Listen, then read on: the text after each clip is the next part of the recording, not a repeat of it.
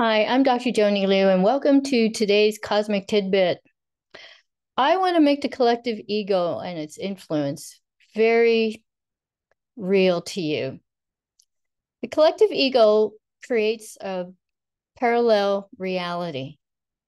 The collective ego does that by using our cosmic gift of language against us. You see, language is a cosmic gift.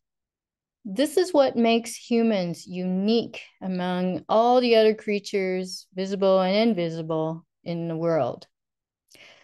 So it doesn't mean that we're superior, though. It just means that we're unique.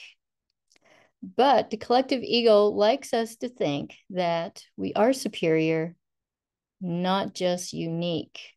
It wants us to think that we're better than everything else. However, the collective ego likes to use language against us. That's how it controls us ultimately.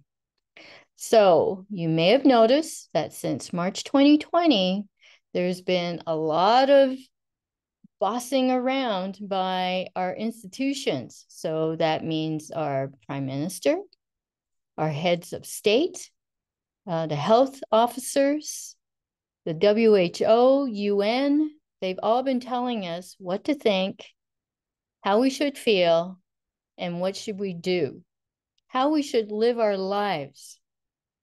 Remember, the collective ego controls us through fear. So just think about it. What have they been telling us over the last three and a half years and continue to do so? Now that COVID is over, but we're back to climate change, right? Or the climate agenda, as I put it. It's all about creating fear, which controls us. So this is very real in today's world, how they're trying to do that. Now, even within the so-called freedom movement, there's a lot of fear there too. So there's a lot of things there that I also take with a huge grain of salt because I don't believe everything that is told to me. I don't believe everything that is said from either side.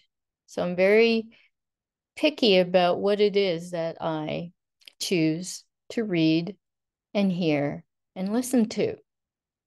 Okay, so I'll be back with another cosmic tidbit. Have a great day. Bye.